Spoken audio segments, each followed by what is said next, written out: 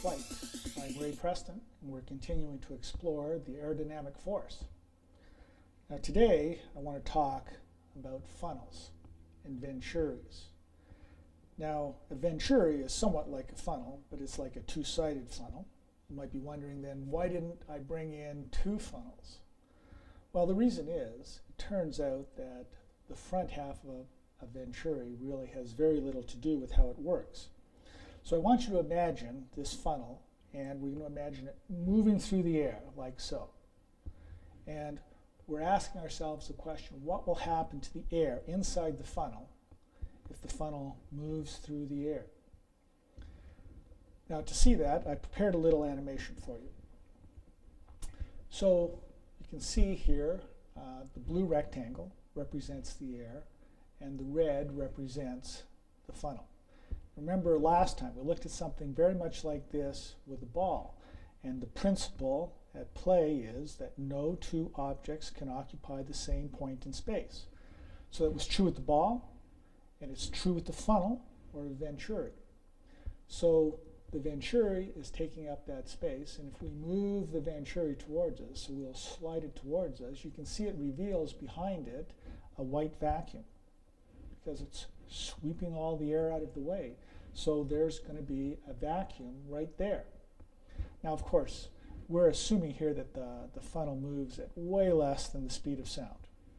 So the air molecules now begin to rush in and fill that vacuum. And of course, with the big open space on the back of the funnel, air is going to come in the back and fill that vacuum very quickly, but not instantly.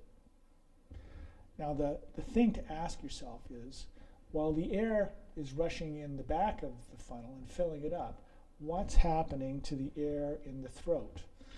On a funnel, we probably would call it a spout, but on a Venturi, we call it the throat. Well, there actually has to be an equilibrium here.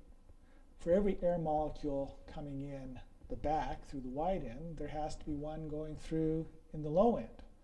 The secret to realizing this is that there are trillions and trillions of air molecules moving through the throat of that Venturi every second, even when the Venturi is not moving.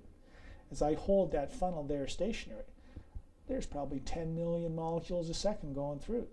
The only thing is here, there's also 10 million molecules a second going through there. But now, as those molecules flow through the throat and into that vacuum, there's going to be a reduction in the flow back in the other direction. Is this starting to sound familiar? It's just like the same phenomenon that created the wind when we looked at that a couple of episodes ago. So basically a wind, or let's call it an airflow, is going to form inside the throat of the Venturi.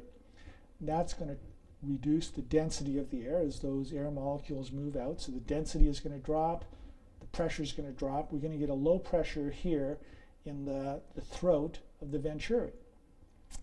Now, what's going on here, I call it an amplification phenomenon. Since the number of air molecules contributed from the throat has to equal the number of air molecules out here, the pressure here in the throat is going to drop much more than the pressure out here. The pressure out here will drop, but only very, very small amount. But proportionally, it will drop more in the throat. If that's maybe 20 times bigger than the throat, then the pressure in the throat would drop 20 times as much as the pressure behind the Venturi.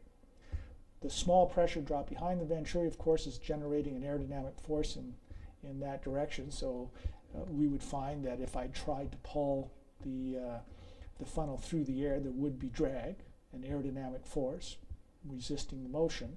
But that's not really what we're keying on here, but it is clearly a related phenomenon. That same drag force is creating that low pressure behind, and it's sucking air basically through the throat of the Venturi, creating a very low pressure here in the throat.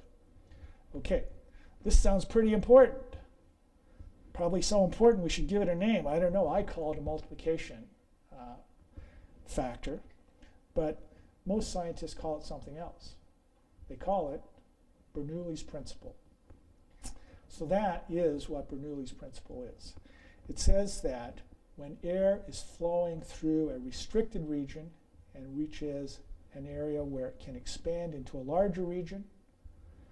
The pressure will drop slightly in the larger region, but much more in the smaller region. Next time, we're going to see how we can apply that first to a ball and then to a wing, and then we're going to be there. We're finally going to know how an airplane flies. So now you know what Bernoulli's principle actually is. I hope to see you again next time. Until then, I'm Ray Preston, and this is Theory of Flight.